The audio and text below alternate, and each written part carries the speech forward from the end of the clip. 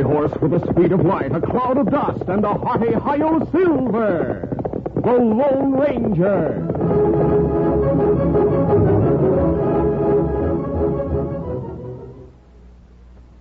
General Mills, makers of Cheerios, the ready-to-eat oat cereal that gives you go power, and Wheaties, the breakfast of champions, present by special recording, The Lone Ranger. I know something you'll want to get from your grocer right away, the special Wheaties Blackboard package. You see, there's a blackboard right on the back of this package, one you can write on with regular chalk. You can play games, draw pictures, write notes, practice spelling, all sorts of things. And you can use the Wheaties Blackboard over and over again, wiping it off each time with a cloth or a regular blackboard eraser. In fact, it's a good idea to get several of these Wheaties Blackboard packages, so you can let your friends join in with the fun, playing tic-tac-toe or having drawing contests. Or maybe you'll want extra blackboards, so you can save your own best drawings. Now, there's no extra charge for the blackboard, nothing to do, nothing to send in. You just pay the regular Wheaties price. So look for the Wheaties package with the sign on the front that says Blackboard. That means there's one of these wonderful blackboards on the back ready to use. Be sure to pick up several. They're at your grocer's right now. Just ask for the special Wheaties Blackboard package.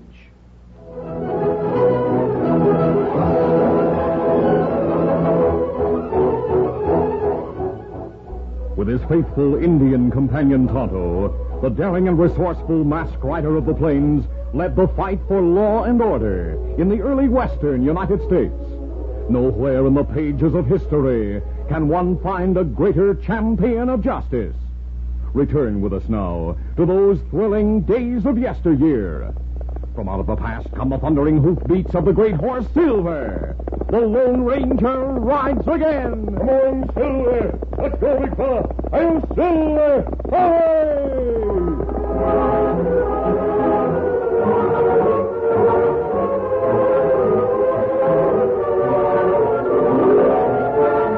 Jim Kinney stood before the warden's desk in the office at Territorial Prison. For 6 months, he had been imprisoned with a captured outlaw, Dave Norton. Now he was to go free. After a moment of silence, the warden looked up, smiled, and said, "Sit down, Jim." Thanks, Warden. Jim, it took a lot of courage for you to go through all this, to get in with the lackey gang. How did it work out? Fine. Dave Norton gave me a note to Lackey. I'll take it to him at his cafe in Pecos. Good. Lackey and his gang have committed many crimes in the Southwest, including the murder of your uncle, Hank Weston. But we can't get evidence against them. Yes, I know. For a moment, Jim sat thinking. No one except the warden and United States Marshal Drake knew he was Hank Weston's nephew, and that he'd agreed to go to prison on trumped-up charges in order to be a cellmate to Dave Norton, who had been formerly with Lackey's gang.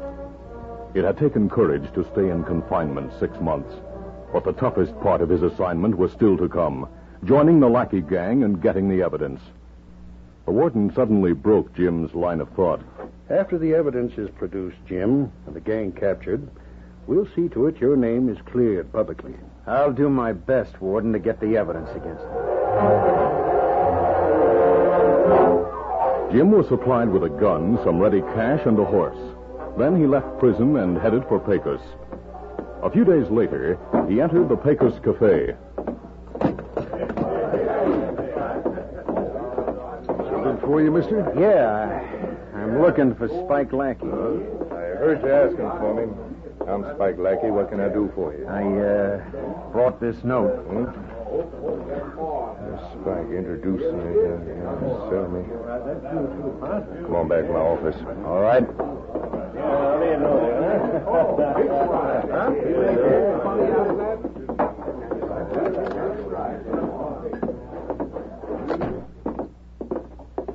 Sit down. Thanks.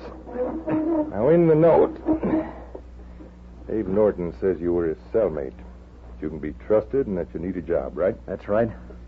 He says you're Jim Kinney and you did a short stretch for helping in a robbery. Right again. Well, if you're handy with a gun, I might use you. I can handle a gun well enough. All right, Jim. I'll try you out. You meet the rest of the men tonight at my small ranch. Go there after supper. The second range house to the left on the south trail. I'll be there with them. All right. That's all for now. See you out there tonight. Right.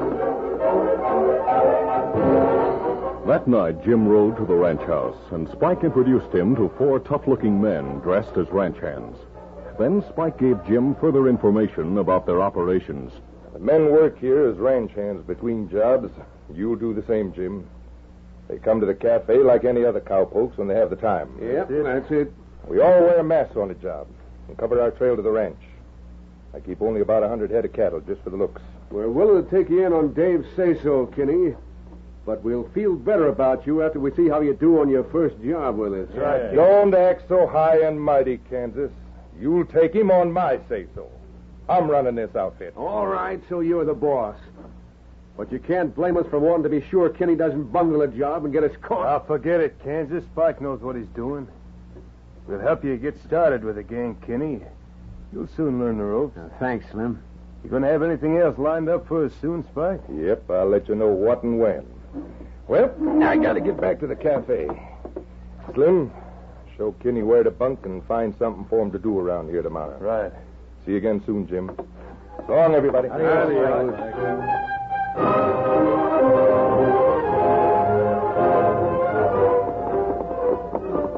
following afternoon, the Lone Ranger and his Indian companion Tonto camped in the hills near Pecos. Why we come here, Kimosabe? There have been more gang robberies in this territory recently, Tonto. Cafe owner Spike Lackey is suspected of being in with the gang. So far, there's been no evidence against him. Oh. It's about time something's done to get the necessary evidence. You think of way? Yes, I've thought of a plan. An outlaw, Dave Norton, was caught during a gang holdup some months ago. The rest of the gang escaped, and he refused to talk. Me remember. I'll disguise myself as a Mexican, then go to Lackey at the cafe, tell him I used to be Dave Norton's cellmate, that Dave suggested he might give me a job. Spike Lackey would have no way of checking my story. That's right.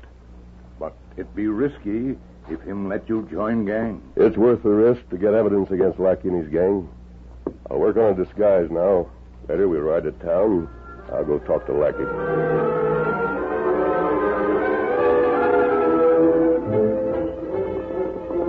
Dusk had fallen by the time the Lone Ranger and Tonto reached the edge of town and stopped among some cottonwoods for a last-minute conference. Tonto, I've outlined a plan that may trap the gang if Lackey takes me in. Here, the plan is written on this paper. You enter the back door of the cafe and stay in the shadows. If things go all right, I'll manage to signal you. And you take that paper to Marshal Drake. He'll remember you and make the necessary preparations. Me do it. I'll go to the cafe. Come on, sir. Come, Scout.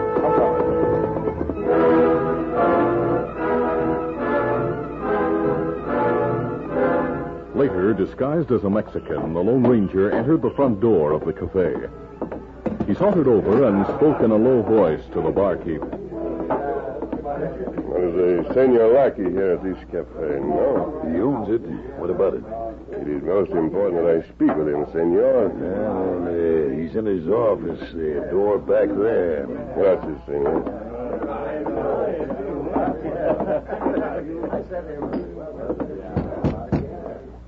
Come in. Senor Lackey? Yeah. Who are you? What do you want? You perhaps remember Senor Dave Norton, no? Maybe. Why? He is the hombre who sent me to see you. Oh, that's interesting. Sit down. Gracias. What's your name? Carlos, Senor. What brings you here? Why did Dave Norton send you to me? Because I was his cellmate, Senor, until a few days ago. He thought perhaps you would find work for me. I'm not particular, Senor Lackey, and I'm very fast with the gun. You say you were his cellmate, hmm? Si, Senor. Didn't he give you a note or something? That would be too risky. I might have been searched before leaving the prison. Yeah, that's right. There were just the two of you in the cell, huh, Carlos? Si, Senor. For 6 long months. If there's something I could do, anything at all. Tell you what, Carlos. Si? I have to ride out to my ranch on business. Why don't you come along? Maybe I'll think of something for you to do after we get out there. Bueno, I'm ready to go with you, senor. Good. My horse is out front. Come on. Si, senor.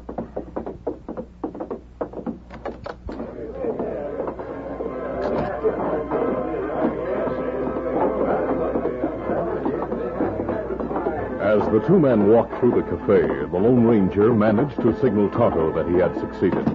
Then he followed Spike to the hitch rack, and the two men started for the ranch. Hold on. Hey, boy. Get up. On the left.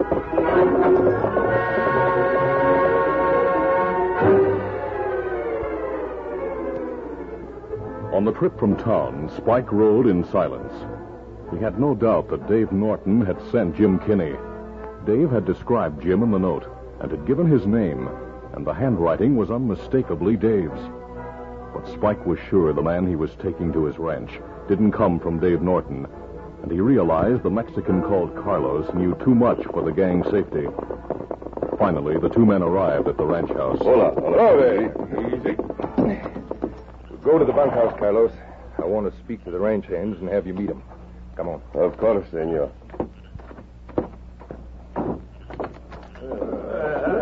Hi, boys. Hey, Spike, who's that Mexican hombre?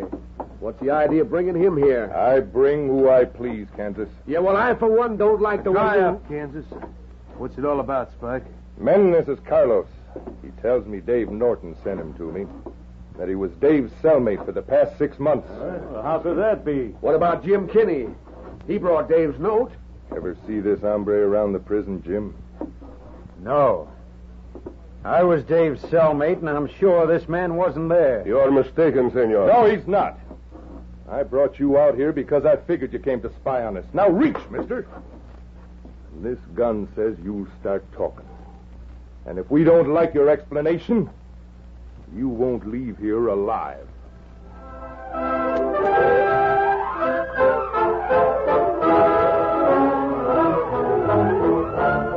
We'll continue our Lone Ranger adventure in just a moment. Cowboy Tom is a boy of 6. He knows all kinds of cowboy tricks. He can rope a steer because he knows he's got go power from Cheerios. Yes, he's got go power. There he goes. He's feeling his Cheerios. Cheerios. Cheerios. You bet, Cheerios, the oat cereal that needs no cooking. Every delicious spoonful of Cheerios and milk is real muscle-building food. Each spoonful contains vitamins, minerals, and proteins your body needs. Yes, the good things in a Cheerios breakfast do good things for your body. Help you have healthy nerves, good red blood, strong bones, and muscles. And besides giving you go power, Cheerios is downright wonderful tasting. That toasted oat flavor is really something. And when you add milk and your favorite fruit, say some sliced bananas, you're in for a delicious breakfast treat. Get the whole family off to a good start every morning with Cheerios. Then you'll hear people say, He's feeling his Cheerios.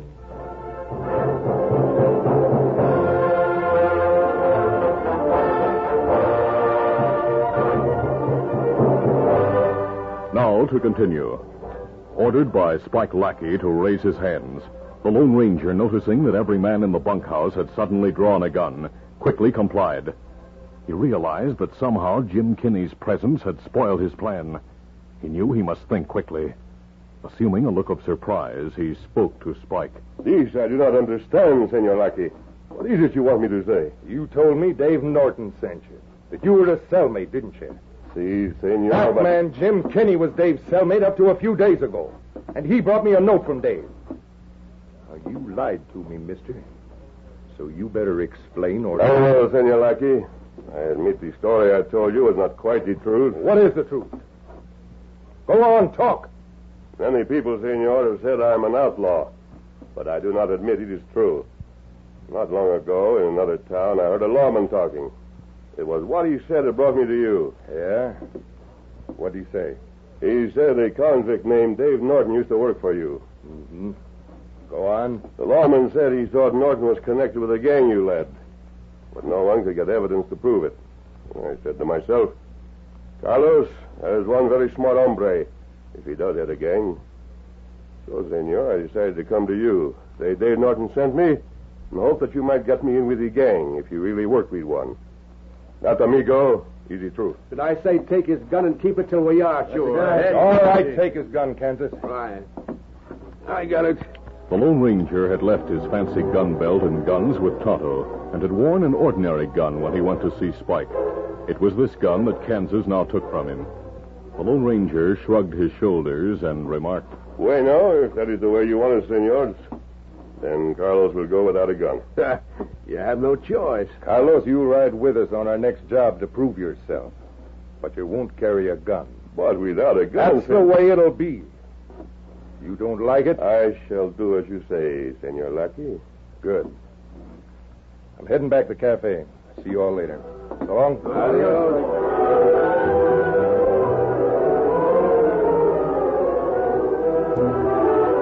Later in town, Tonto saw Spike return to the cafe alone. He left the cafe unnoticed and reported to the marshal.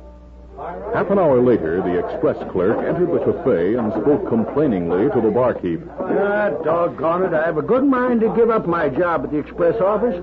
Never know what my hours are going to be. What's the matter? Now, we got a valuable shipment that has to go on the 5 a.m. stage to the Austin Bank. Now, here it is after 9 o'clock at night, and I got to be back at the office between 4 and 5 in the morning. Oh, well, I reckon I'd better get home and get some sleep. So long. So long, sir. Spike, who had been standing nearby listening, spoke casually. Joe, I got a lot of office work to do tonight, so I'm going back there, and I don't want to be disturbed. All right, boy.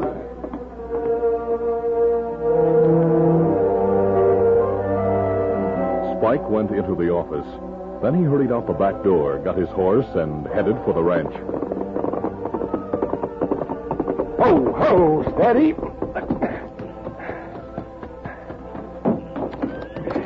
The men looked up in surprise when he entered the bunkhouse.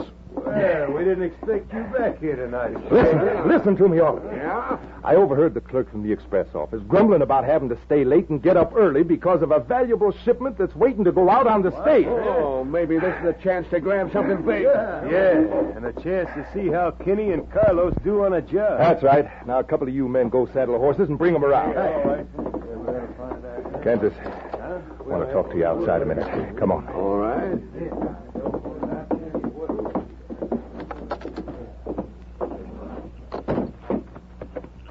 What do you want to talk about? The Mexican Carlos. I still figure he's spying on us. Yeah, I don't trust him. Well, after we get the stuff from the safe in the express office, we'll plug him, then make our getaway. Right. I've been suspicious of him ever since we found out he lied to you. He won't do any more lying after tonight.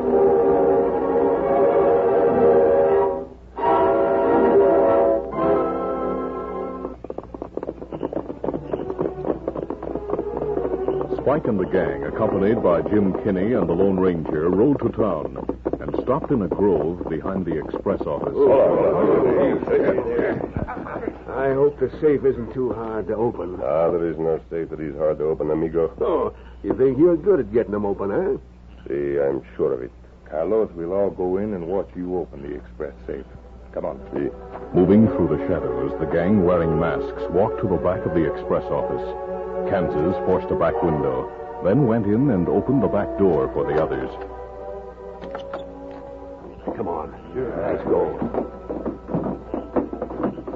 A lamp turned low gave enough light for them to see. Now, Carlos, get busy on the safe. See, senor. The Lone Ranger knelt in front of the safe a moment and pretended to twirl the knob. The men stood tensely watching, and Jim Kinney noticed that Kansas slowly leveled his gun at the Lone Ranger's back, ready to fire the moment he pulled open the safe door. Now it is unlocked. Look out, Carlos! Hey, he knocked my gun out of my hand. I'll settle Carlos. Drop that gun. No! Hey, Carlos, grab 2 guns from the safe. You're all covered. Got him, men! Hold it in reach, all of you. Marshal and his men, they came in both doors. We're trapped. Fight your way out. Oh, it's too late for that, Slim. Better drop your gun. We give up. The gang quickly dropped their guns and surrendered. Jim Kinney had taken his place beside the Lone Ranger. Unmask the men. Hey, look! Spike Lackey and his ranch hand. Lackey and his men are the ones who have been operating as a gang in this territory. Hey, he's not a Mexican. He dropped his accent. I knew he was a spy. Marshal, I've heard enough while I've been with him to know you'll find plenty of evidence in Lackey's safe at the cafe. Hey, hold on. Dave Norton said you could be trusted, Kenny. Jim Kenny was planted as a cellmate to Dave Norton. joined your gang to get evidence. I ran into trouble, Marshal, when I told Lackey I had been Norton's cellmate. I didn't realize Jim was working against him until he prevented Kansas from shooting me. Spike, you lunkhead. I knew you were loco to bring strangers into the gang like you did. You'll all be hanged for the murder of a rancher named Hank Weston. What? He was Jim Kinney's uncle. So that's it. Spike fired the shot that killed Weston. You can't pin a murder charge on the rest of us. You're all guilty in the eyes of the law. You did a good job, Jim. But you have the man posing as a Mexican to thank for trapping the gang. So this was a trap, huh? Yes, and you fell for it. The safe door was unlocked. There were 2 guns inside, nothing else. That was part of the plan. We were waiting in the shadows nearby. Marshal, I'm sure you'll have plenty of evidence against these men to convict them. Horses waiting outside, Kimosabe. Good. Jim, thanks for your quick action. You have a lot of courage. I'm satisfied now that Uncle Hank's killers are caught. Yes, the main thing is the gang is caught and Spike Lackey is finished. Thanks for your cooperation, Marshal. Tonto and I'll leave now. Adios, everybody. Marshal, I don't understand all this. I was sure he was a Mexican. Now I'm confused. Who is he? A great American, Jim. And a friend to all those who need help. Right now he's in disguise. But he usually wears a mask. You see, he's known and respected as the Lone Ranger.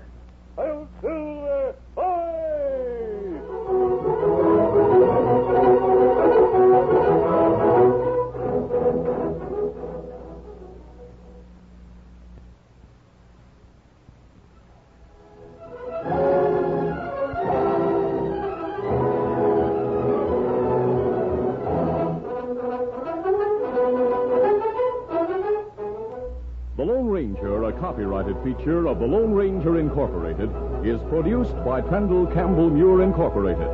The part of the Lone Ranger is played by Brace Beamer. Your announcer, Fred Foy. Listen to The Lone Ranger, brought to you by special recording Mondays through Fridays at this same time.